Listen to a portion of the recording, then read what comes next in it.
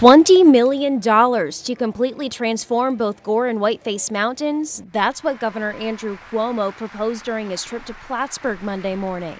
We have to have first-rate ski resorts. The governor delivering a speech very similar to his State of the State to a packed house at the Plattsburgh International Airport.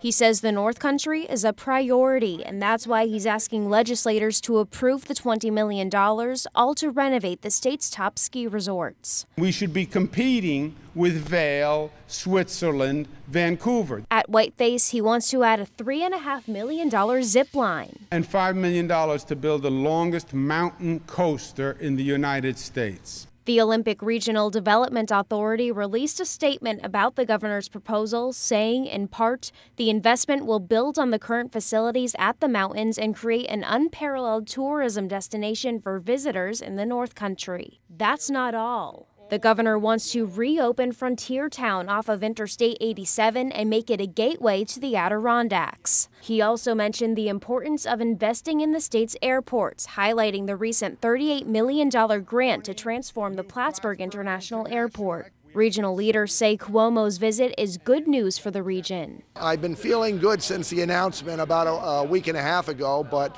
this is fantastic to meet him, talk to him. I'm just very excited about his attendance today and looking forward to what's next for us. Next is getting approval from the state Senate and Assembly.